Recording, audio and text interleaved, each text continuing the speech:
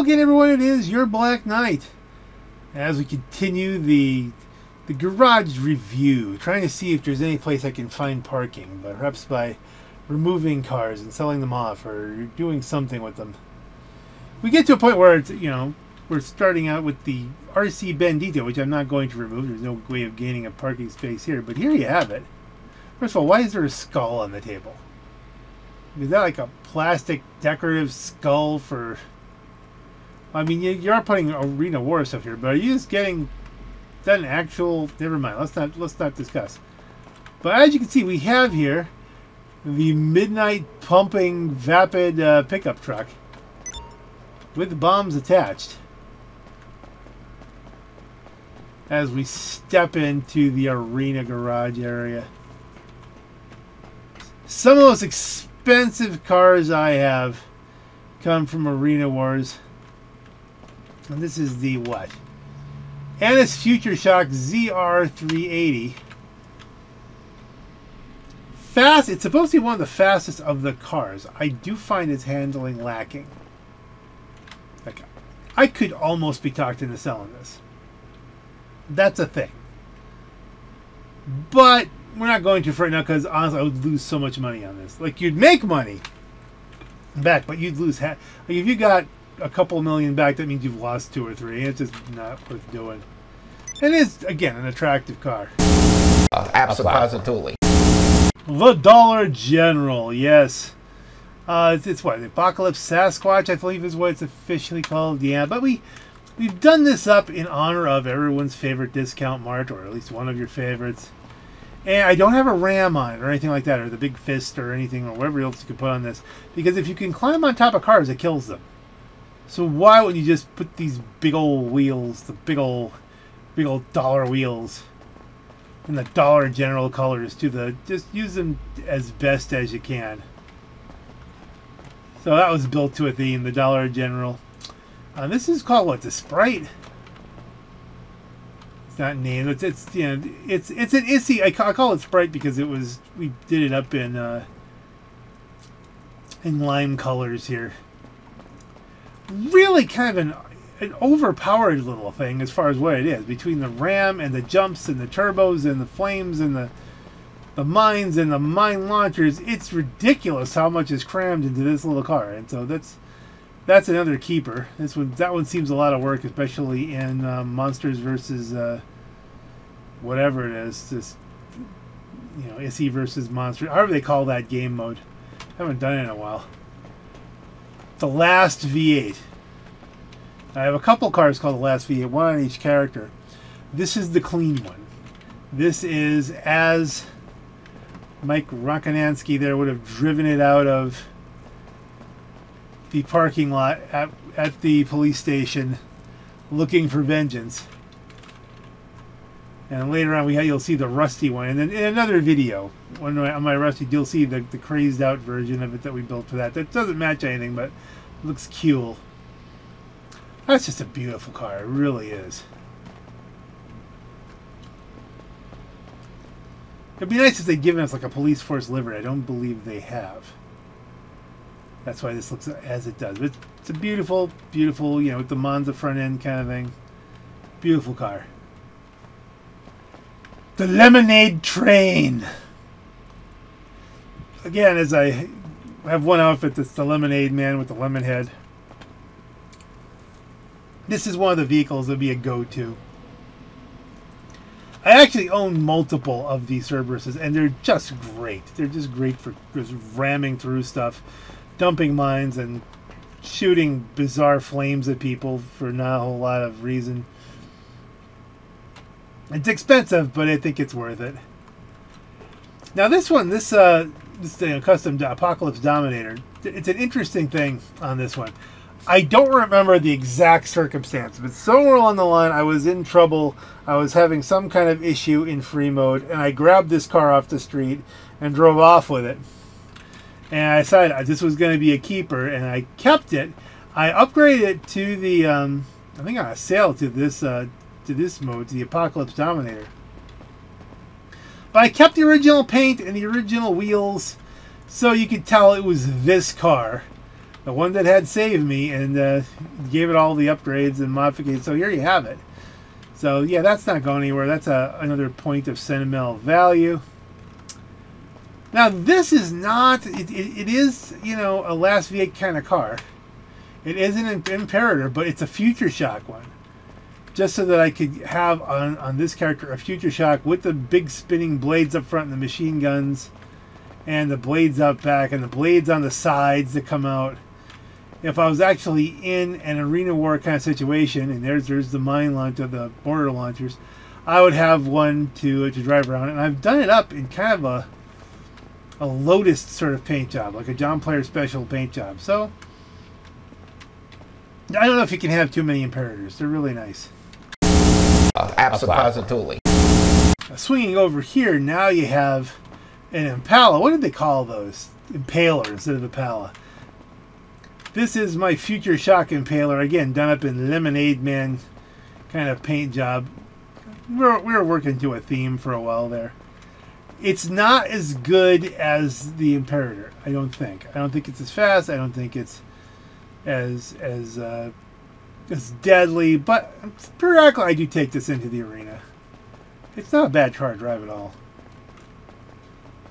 And I'm fond of it, and we're keeping it. So now, speaking of things that are pretty good in the arena, this thing, the Future Shock what? Brutus. Yeah, I haven't used the Brutus in a while. I haven't done Bomb Ball in a while. This is my go-to for Bomb Ball. It's big. It's able to really, you know, hustle the balls along with those, with the ram out front. It's got the laser on the side so that you can shoot the balls into the goal there, and it looks cool. I forget why I put the Spy Hunter plate on it, but it's a plate. It needed a plate.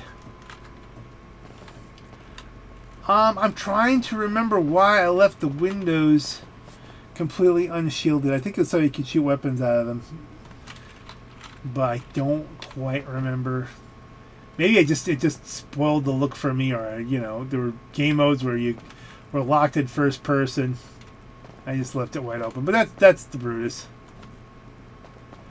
This, the space bike. This is the Apocalypse. What? Death Bike, yeah, the Death Bike.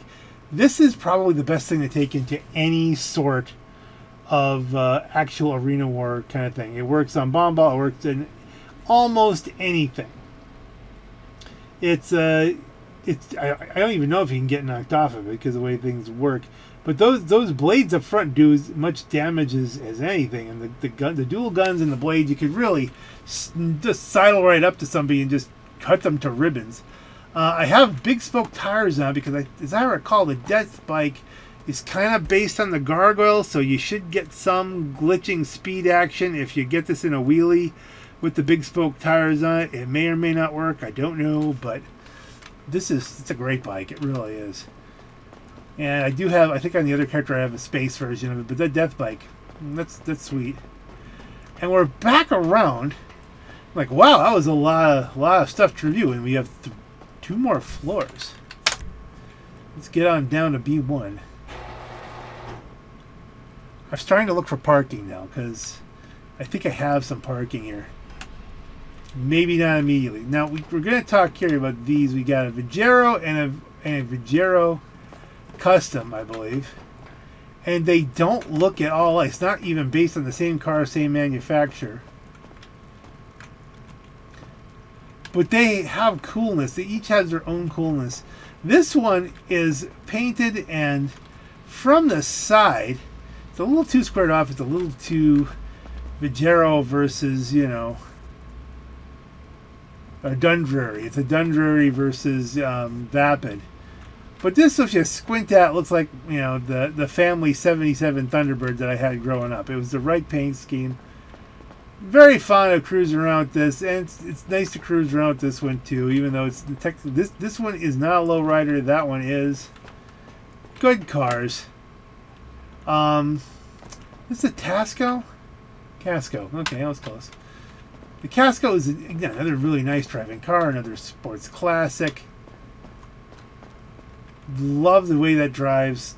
never get to drive it. But so it's like one of those things where I could say, well, you could do without that. You could make that a parking space. But again, I think it's removed, and if it's not removed, I think wasn't this part of one of the early one of the heist missions or something like that.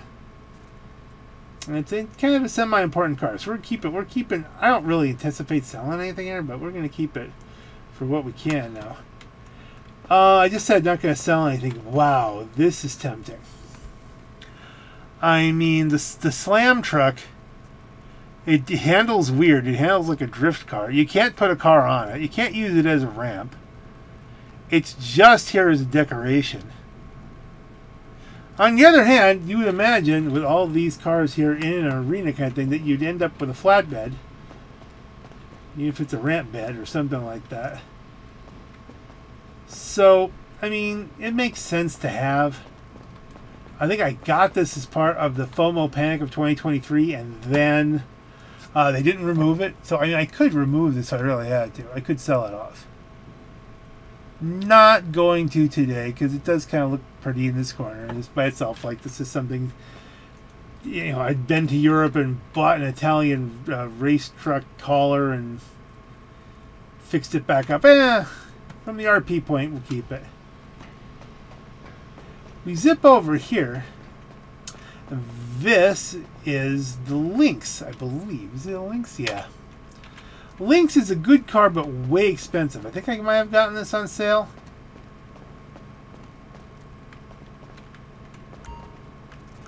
I may have done this up because, again, it's in roughy colors because this is another Hateful machine. Does this have the Hateful plate?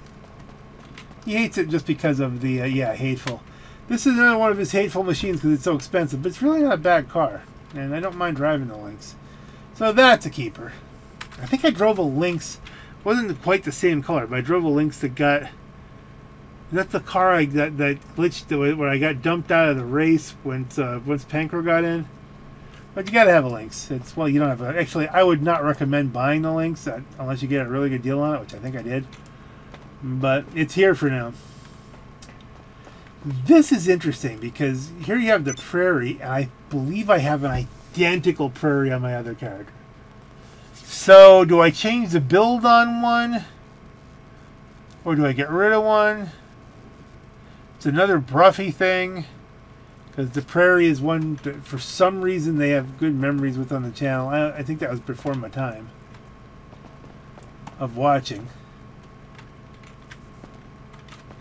I don't know. I mean, it's not a fast compact car by any stretch. This car is not fast. So if we really had to, we could make room here. But for right now, we'll just move on. We'll just ponder this later. The Dynasty? Am I saying that right? Yeah, the Dynasty. Again, not a fast car, but I mean, look at this.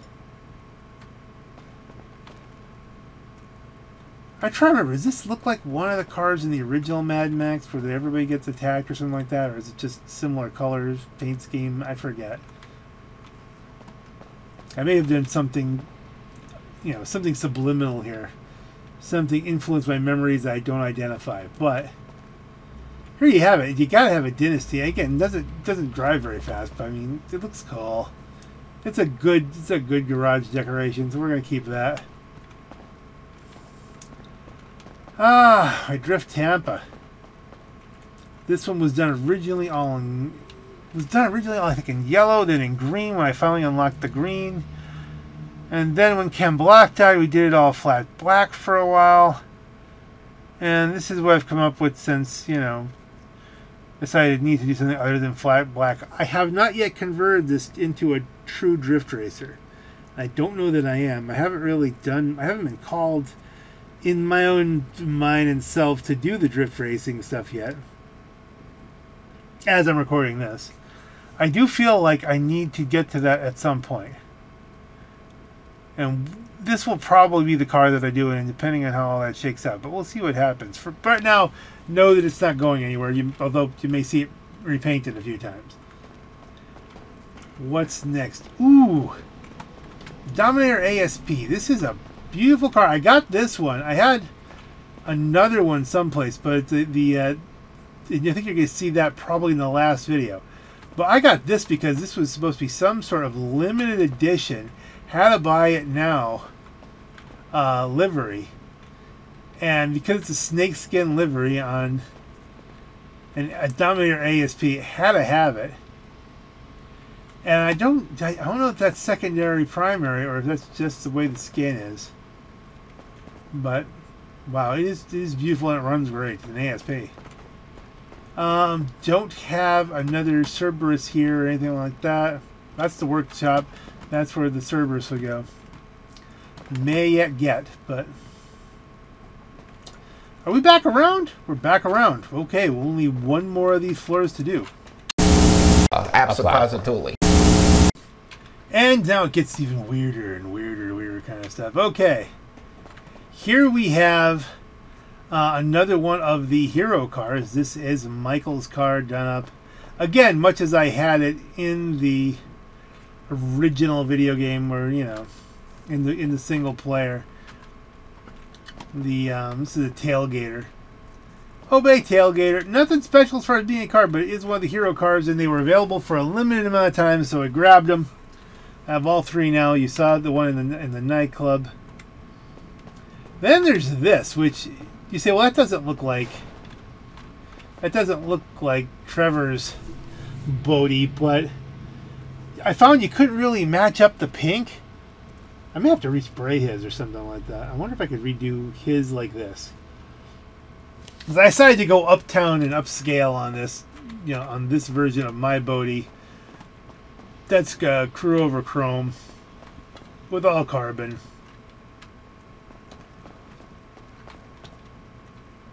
And then the custom blue headlights to go with it. It's fancy dancy. I take this out just because it's just that fancy dancy periodically. Like, all right, you have something that has rust spots, but they're chrome rust spots. You gotta like it. The way that all worked out was really great. And if you don't know what I'm talking about, crew over chrome, if you go in and you paint your car chrome, and you immediately go and select the crew color and select that, it will let you do that. And now you've got 2 layers of paint, and it looks really spectacular. Some room there for another Cerberus if I decide to get all 3 of the possibilities. This is, of course, my Oliver Tree car, and it's the monstrosity. It's the Oliver Tree monstrosity, based on, you know, kind of roughly on the paint, on the kind of paint colors, on the colors you see in his turbo outfit with the blue pants and the. Sometimes the jacket looks blue and pink to me. Sometimes it looks purple and pink. It depends on what the color balance is on the music video. It's not an HSW, obviously, because I'm on PC. But this car runs nice, I gotta admit. And once again, I said before, I'm not really huge into like rave kind of music, or I don't know what you'd call Oliver Tree, really. But the videos were popular in the house for a little while. The, you know, kids liked them. I'm like, some of that stuff's hilarious. Some of it's extremely warped. But I mean, if I have to do an Oliver Tree kind of build on this one when I got it. Still don't know if that build video is ever gonna take off because it has Oliver Tree's name in it. But you know, hey, it was an experiment, and we did the experiment, and this is gonna stay for a while. Newest acquisition here. This is the golden black Dominator GT. This is the car I said might be. I mean, Bruffy hasn't tested it yet. As far as I think he has tested it. But I haven't seen the retest on the Buffalo STX. So the current numbers on this are better than the old numbers on the STX. I don't know how it's going to play out, but I have got one. I haven't raced it where it really wasn't snow yet, so we have to fool with this. I may have done a little bit with it, but the next time we go muscle racing, it's going to be this one. We're going to see how it plays out, see how it rolls. Vision. I love the Vision. I was very happy with this paint job too, and the way this turned out. This build. It's one of those things where it's a fast car. Is it a top fast car? Maybe. Yeah, it has its moments. So, Vision. All right, we got the Lucky Plucker truck. The whole inspired by whatchamacallit. Not Hooper, that's the other Reynolds thing. Stroker Ace. The other Stroker Ace related kind of cars here. I may do one of my Sabres or something else to do a Stroker Ace build on it, but for right now, this is a Stroker Ace pickup truck. If you watch the racing videos, you see this one regularly. You also see this one regularly because I wanted to do 2 builds of these because these were, I don't know if you recall, these were FOMO cars for a while where they were only available for a week, so I got 2 of them on this character and another on at least one more, maybe 2 more on the other character. But this is the lager beer one where it's like a deep warm brown with the nicely matching. I mean, I think that teal goes really nicely with the brown. You'll see, I think on my my Riata and the other show, you can see teal and brown. I think that's a good mix. Race both of them. I just alternate, you know, whatever the mood is for the day. But yeah, both keepers. Not even a point of discussion. Let's see. An empty space. So now we're up to 3 spaces. Ooh. Ah. And Hot Ring Hellfire. You know, this works for me. The whole function where you get more downforce when the hood flaps open up is weird, but it is useful when you tap the brakes to get a bunch of downforce. I don't know that the trucks aren't just better in general, because most of the tracks, you get enough handling out of the trucks, you don't need this. And the trucks are a little bit faster in top speed. So I think I'll mostly drive the trucks. But there are certain tracks that have some wild turns in them that I think this one can come in handy. I mean, the Sabre just has good handling, so the Sabre probably work on those too, but I don't know. It's definitely something to consider. Do I redo the this is the original paint scheme I got it with. Do I do something different with this? I don't know. For right now, it's going to stay as it is. And that, ladies and gentlemen, that's all for this garage, folks. That's what we have here. So we've now, out of all of these videos, I've found 3 parking spots. Rockstar, you gotta give us another garage. I mean, it's like there's just not enough spots there that unless it's something absolutely critical, and I'm not getting it. So if you could, fight in your heart, get some garages going here for us old gen people. That'd be great. They did add a 100-car garage, but you have to have GTA Plus to get it, and that means you have to be on new gen. So on that note, ladies and gentlemen, if this is as many parking spots as I have, and I don't think I'm getting any more from my next location. You'll see that in a little bit.